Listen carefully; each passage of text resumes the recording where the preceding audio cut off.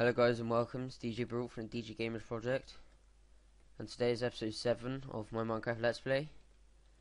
And yeah, I'm just gonna quickly show you what I've done since last episode.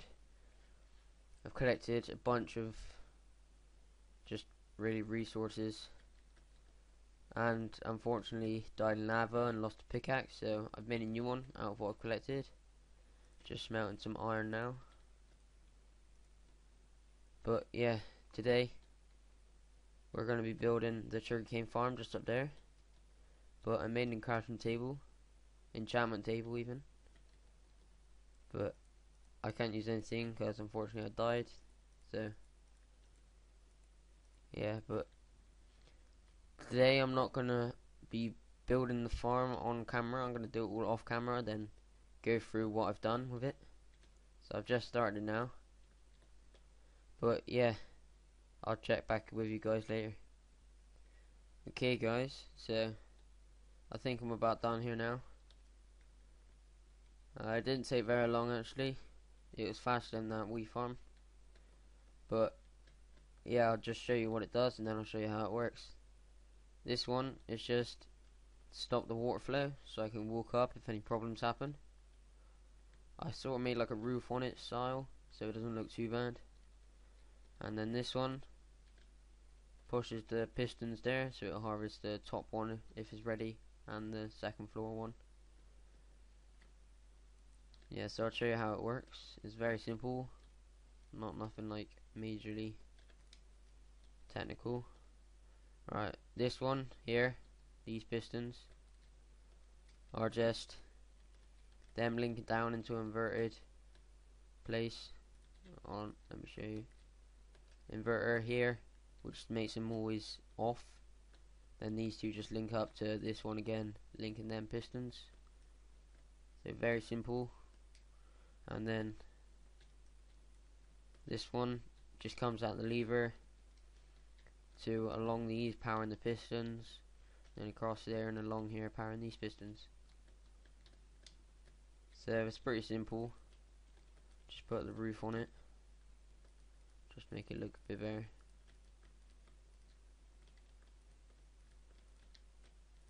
But yeah, now we have a sugarcane farm, so which is quite cool. We can start getting quite a lot of bookshelves for our enchantment table.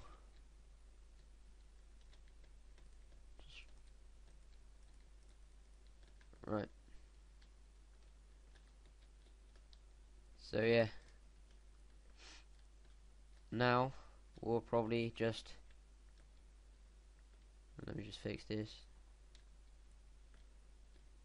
I'll show you what I've done in my mine.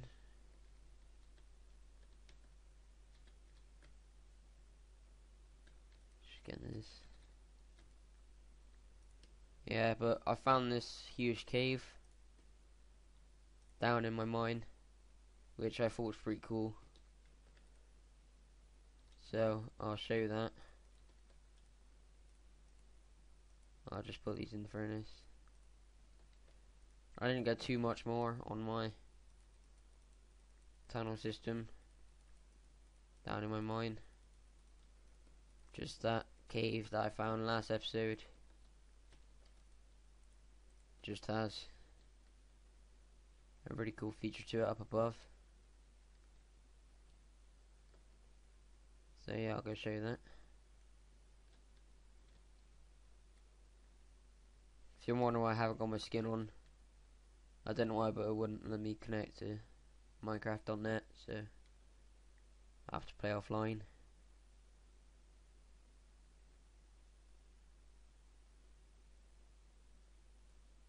But if you're wondering what farm I'm going to build next, is either going to be a mushroom or an automatic cactus farm. Because with the cactus farm you can't really decide when it comes out, like the sugarcane and the wheat. It just comes out randomly, so you just have to keep checking it and coming back to it.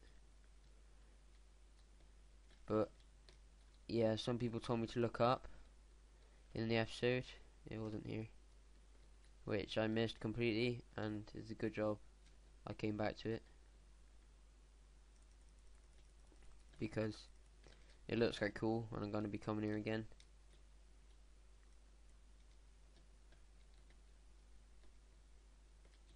But I found a mine shaft with some cave spider spawners, which I hope to make some mob traps out of them. But yeah, just look at this place. I just thought it was pretty cool. So I'm going to be using this for something. I don't know what yet. I might just make it all like a glass dome in the middle maybe. So I can come up to it from the surface and have a look at it.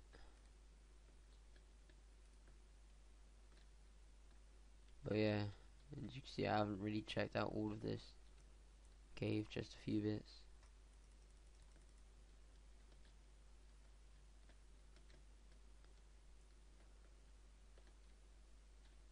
But yeah, it's quite cool. It's majorly large, this cave.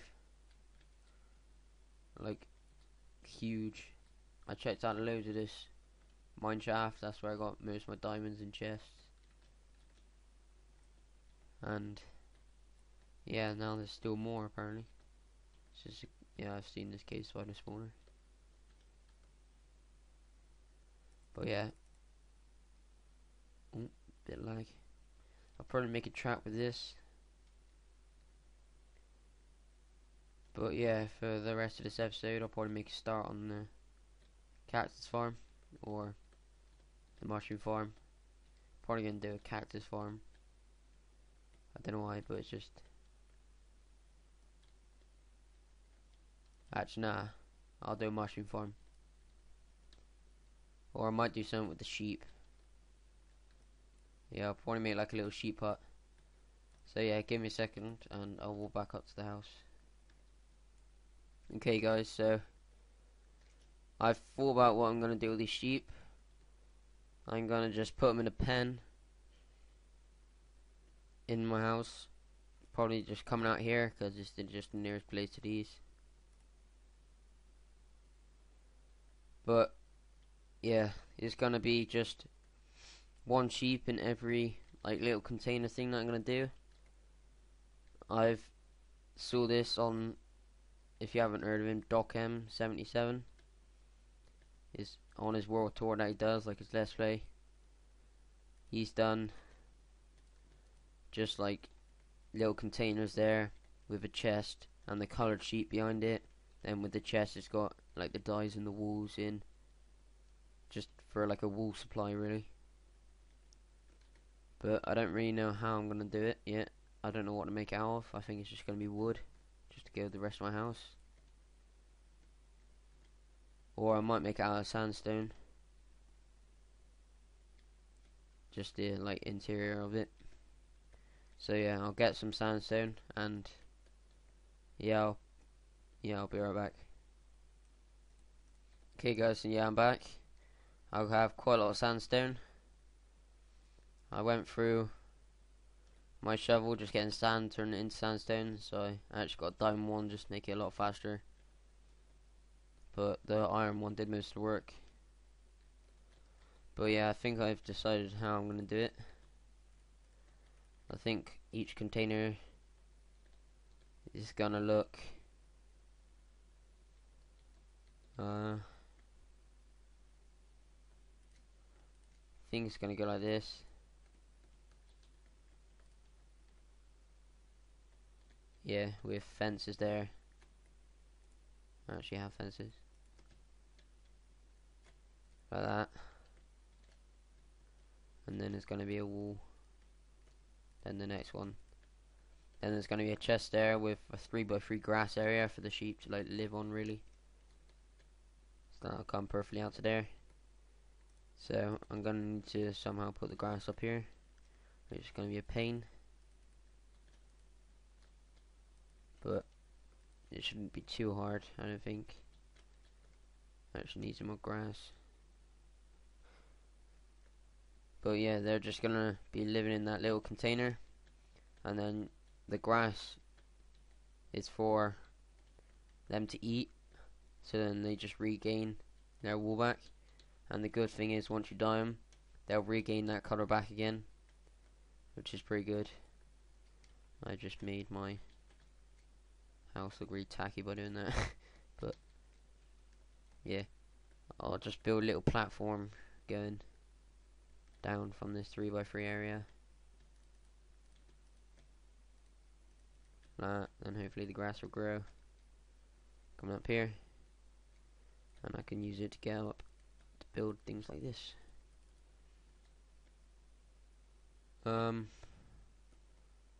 don't know how I'm gonna do the back. I might do it 3x2 actually, just so it can fit like that. And then I'll do half slabs on the top. So I need to go down to my crafting bench. I actually have quite a lot of dirt.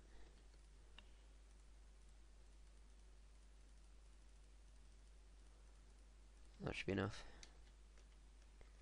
But yeah, as I've got sandstone now, I can finish this part, because I was lacking on sandstone anyway.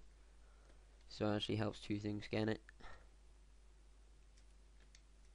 But yeah, I think there should be enough room for them to live.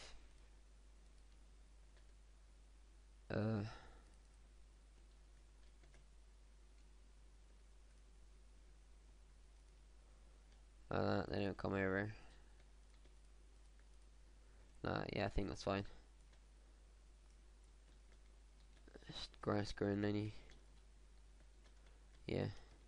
I don't know how much light it needs, but I'm just gonna put one there. So yeah, I built a couple containers, and then the grass hopefully be growing by then, so I'll load a sheep in there, and then I think that'll be the end of the episode. So yeah, I'll build a couple containers, so I'll be right back. Okay guys, so this is the general idea of it. There's just going to be containers like these, on which that's going to be grass, and then I'm going to hide the lighting by putting the torches behind the sandstone. But yeah, there's going to be a sign here on every one of them saying what color wool it is, or sheep, and then there's going to be a chest here on every one of them, just to store the wool and the dyes in them. And yeah, I'm just waiting for this to grow up. Spreading quite slowly. Oh, bit of lag. But yeah, I think that's going to be about it for today. Got quite a lot done. The sugarcane farm, the start of the sheep farm, if you want to call it that. The sheep harvester. But yeah. So that's it for today guys. Thanks for watching. Next episode will be just finishing off the sheep farm. So yeah, thanks guys for watching, and I'll see you next time.